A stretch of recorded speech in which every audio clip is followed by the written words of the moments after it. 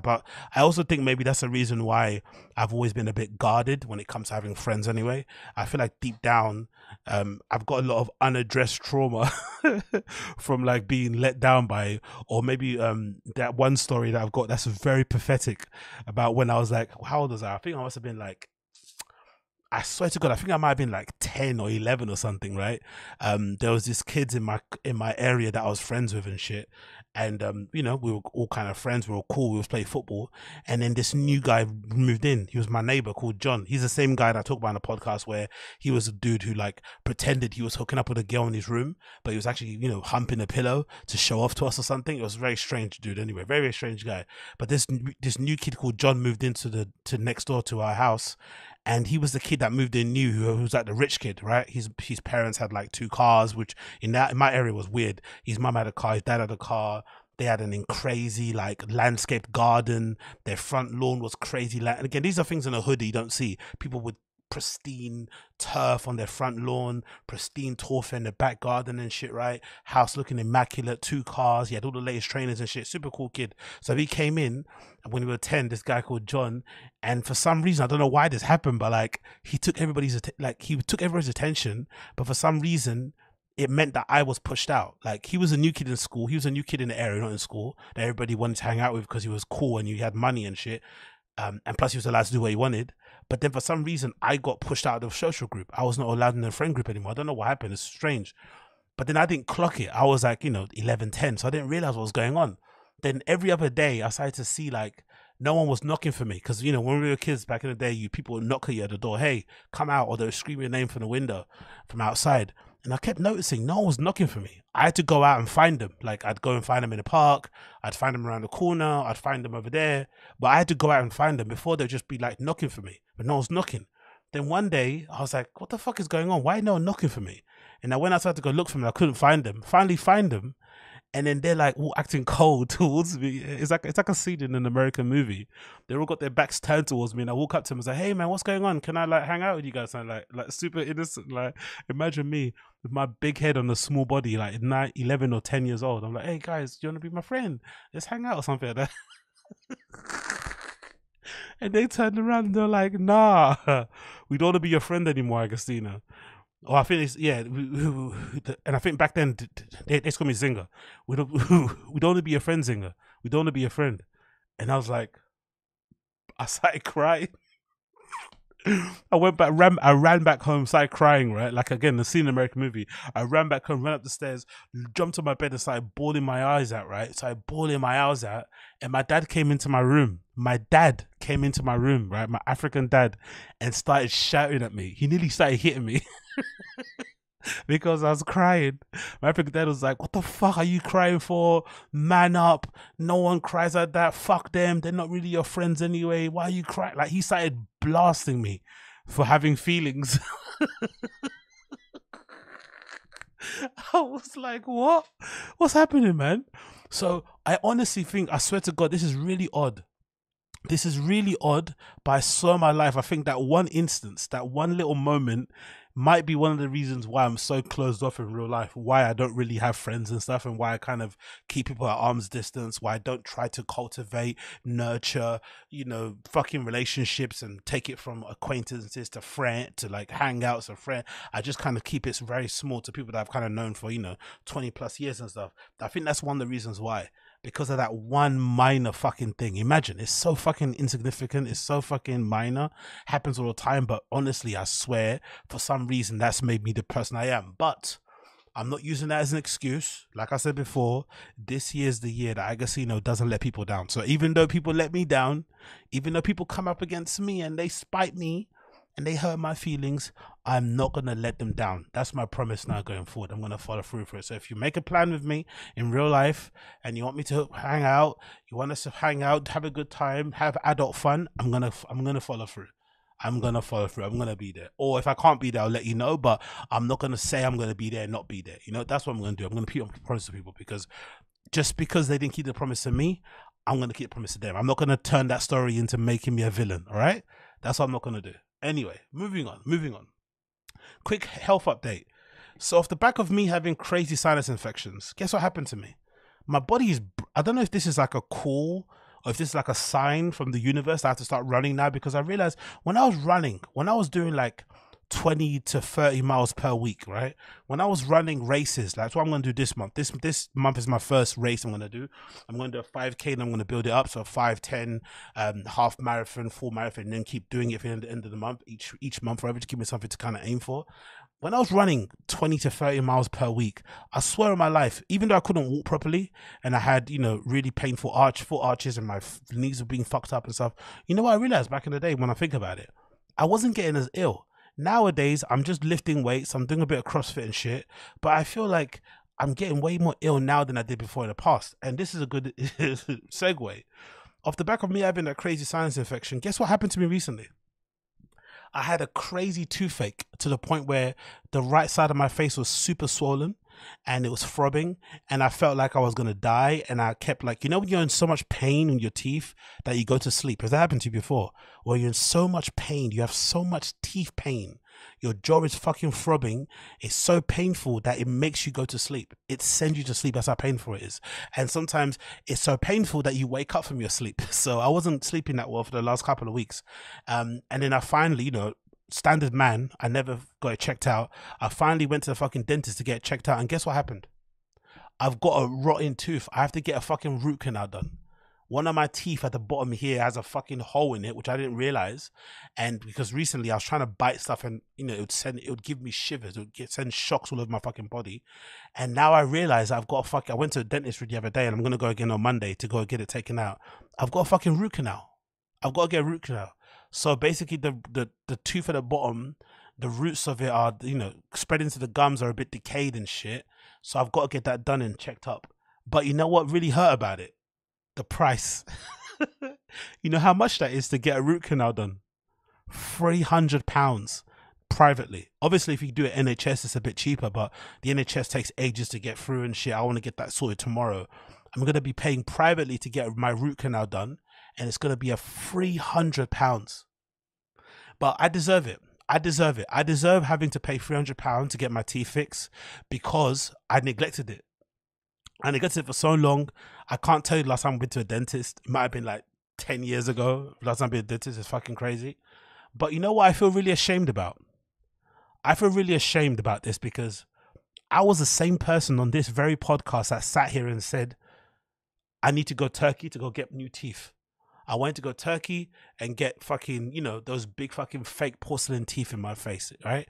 That's what I wanted to do. Everybody was getting those fucking big fucking massive teeth. I wanted to get them. Imagine how dumb I'd be to go to Turkey to go get my new teeth installed when I've got rotten teeth inside my mouth. The actual teeth in my mouth I'm not taking care of. And here I am going to fucking Turkey to go get a new set of teeth put in. That's shameful. Absolutely shameful. I'm actually embarrassed that I let my teeth get to that point, right? That they're rotting. Like, I've got to get a fucking root canal done and shit. Because I think I went to the dentist and the guy basically said, hey, you got two options. Number one option obviously is this. They gave me fucking antibiotics. I've got amoxicillin. These antibiotics I'm taking, right? These ones, you see that? Amoxicillin, I've got these tablets to help with the fucking, gum disease or whatever's happening with the root canal. I could just take these, and she said after a week, the pain will go away with flipping painkillers as well as a combination. It will go away and it'll be fine. The second option is to take the tooth out, which is £150. Just remove the whole tooth. But then the issue is if you want to get that tooth re-put in, they've got to screw it. And I think they said to get a tooth screwed into your gums, it's like £1,000. So if you take it out, 150, it's cheap, but then to put a new teeth in there, it's like 1,000 something. And then option 3 is what I'm going to do on Monday, or later on today actually, is I'm going to go get a root canal done. So hopefully on Monday they can save the tooth, because that's what the dentist says. It says you'd advise to save it. If you can save a tooth, save it. So I'm going to go get my root canal done. But from this moment on, this is a sign for me to take my fucking tooth hygiene seriously, because I thought I was pretty decent with it. I usually brush in the morning and in the evening. I usually brush after every meal and stuff. I thought generally my teeth were in pretty decent shape, but I guess they're not, especially if I've got a fucking hole in one of them. So now I'm gonna have to get it done. But honestly, man, I got to the point where fucking ibuprofen wasn't working. That's when I knew I had a problem. I was taking, should I confess? Should I be real with you guys and confess? I think I was taking like 10 of these a day. Ibuprofen. Don't tell no one. I think I was taking like 10 of these. I was buying like, I don't know, a box a day to quell the pain, and it wasn't working. That's when I realized I had an issue. When I realized that the painkillers weren't working anymore, that's when I realized I had an issue. So I went to the dentist on the Sunday. There was an emergency one, and yeah, man, they were able to kind of help me out. But how embarrassing is that for a guy? You have to get to a point where your teeth are naturally rotting for you to end it. Because there was a point where on Sunday, where the side, you can't see it now, but there was a point on Sunday where the side of my face was swollen. Like, this bit was swollen here, like you could see, like my face was like throbbing, and I was starting to get like a headache and shit. I was like, oh my god, man. But yeah, hey, you know, I'm just letting you guys know that, because some of you guys out there think I'm perfect, right? You think I don't have any flaws. But this is the truth of my life. The truth of my life is that, man. The truth of my life is that I have to get a root canal done, because I probably, my diet, I don't think my diet is even that bad, to be fair. I just think I didn't take care of my teeth. I swear to God, I don't even think it's to do with my diet. It's not like I'm sitting, it's not like I wake up and eat fucking licorice every day. I don't drink fizzy drinks. You know, I only really drink water. I barely have booze. I only, when I go out, really, for the most part, I don't really have booze at home. I never really have beers or whatever. I just think it's actually worse than that. It's just, I just didn't take proper care of my teeth like I thought I did. So now I'm gonna have to get those done. But I just can't believe I was gonna get Turkish delights. I was gonna go to Turkey to go get, you know, what's that, porcelain teeth put in my face, when the actual teeth I've got in my fucking mouth are already rotten and shit. It doesn't make any sense. But what can you do? People in the chat saying it's the ket. Big up cast iron pan, it's the ket. I'm not drinking the ketamine, man. That's just going up my nostril, allegedly. It's not the fucking ket. It's too much cornbread. Yeah, big up Alexander. If you know, you know about that. Cornbread. If you know about that. Cornbread. Cornbread. Oh, but big up the chat. You guys are fucking hilarious. Chris Mack says, if you're having new teeth bolted on your jaw, they have to put a cavalier flesh in your gums to... Oh my God. They have to put a cavalier flesh in your gums to hold the implant. Okay, Chris Mack, thank you for that. Cheers so much. Cheers. Oh, big up Theodore. Sorry, I just saw your super chat there. Let me replay that. Big up Theodore. Wait, 1 second. Let's see if it plays.